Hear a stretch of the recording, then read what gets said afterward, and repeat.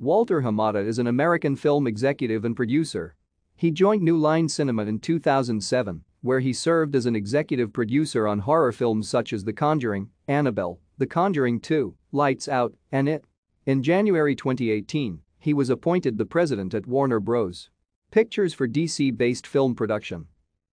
Hamada began his career as an assistant at TriStar and became vice president of production at Columbia Pictures.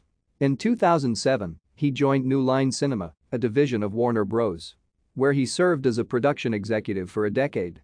He oversaw their horror slate of films with Dave Neustadter, including the Conjuring series and It. He also co-wrote the story for 47 Ronin, a Universal Pictures film starring Keanu Reeves. In January 2018, after Justice League underperformed critically and commercially, Warner Bros. appointed Hamada as the president for DC-based film production at Warner Bros. Pictures. He oversees production of the DC Extended Universe and other DC-based films. Thank you for watching. Like and subscribe if you would like to view more of our videos. Have a nice day.